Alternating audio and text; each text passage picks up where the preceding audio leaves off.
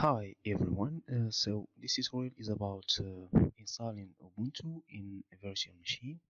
So the first thing to do is you have to download an ISO file for the Ubuntu version that you want to install.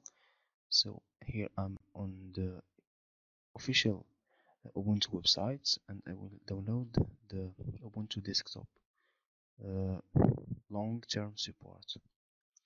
You can see that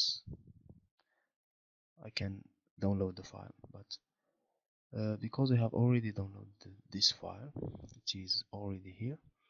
So now I will open VMware Workstation. Then I will choose File and New Virtual Machine. So here I will show you the simplest and the typical way to install Ubuntu in a virtual machine. So just choose Typical and here browse to your ISO file, which is located in my Downloads folder. So I will open it, then click on Next.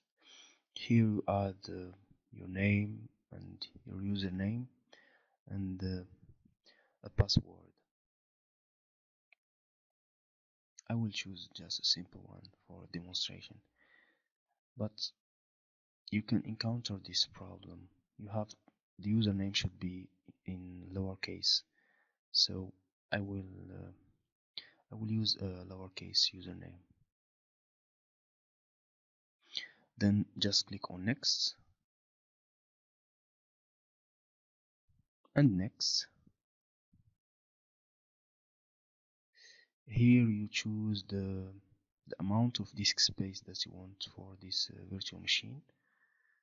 You can here also you can customize the hardware. You can add more RAM and processors.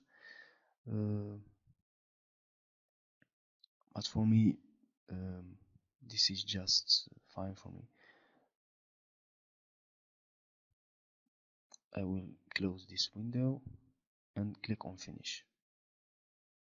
So here at this point, just click on Powered Virtual Machine and the installation process will continue. You don't have to do anything. Just watch what's happening. This might take some time, from 20 to 30 minutes depending on performance of your computer. You can see that here the virtual machine is restarting. So yes, now I have just to log in. I will select my username and type the password.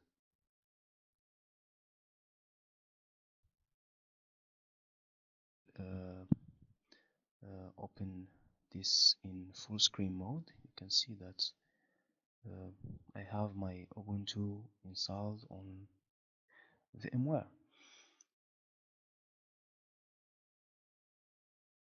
So now the first thing that I usually do is create a short snapshot before installing anything.